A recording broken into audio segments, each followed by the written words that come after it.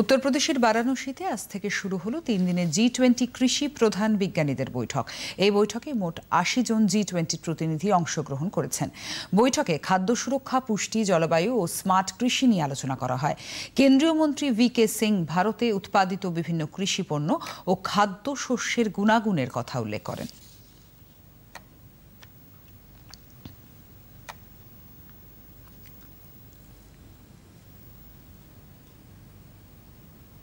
$130 countries grow millets of various types. Our aim is to harness our knowledge and pass on to others. And the benefits of each one of them is different.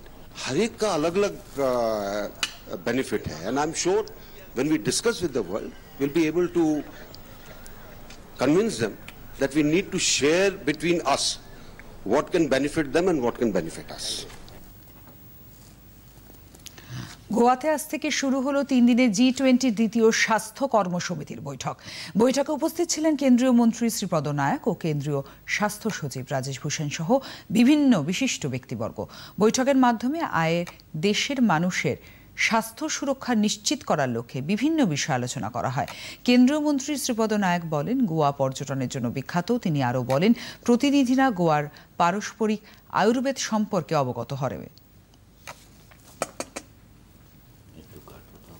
It is also promotes the spirituality and traditional Ayurveda. I would therefore recommend the delegates to experience holistic traditional and Ayurveda therapies here in Goa. I would like to emphasize the age-old Indian philosophy of Atiti Devo Bhava, which means guest is God. This guiding principle reflects the spirit of hospitality, deep ingrained in the Indian culture, where the guests are treated with utmost respect, care and warmth. হায়দ্রাবাদে আজ থেকে শুরু হলো 3 দিনের G20 দ্বিতীয় digital economy কর্মসমিতির বৈঠক। এই বৈঠকে ডিজিটাল যোগাযোগ, দক্ষতা, সাইবার সুরক্ষা সহ বিভিন্ন বিষয়ে আলোচনা করা হবে।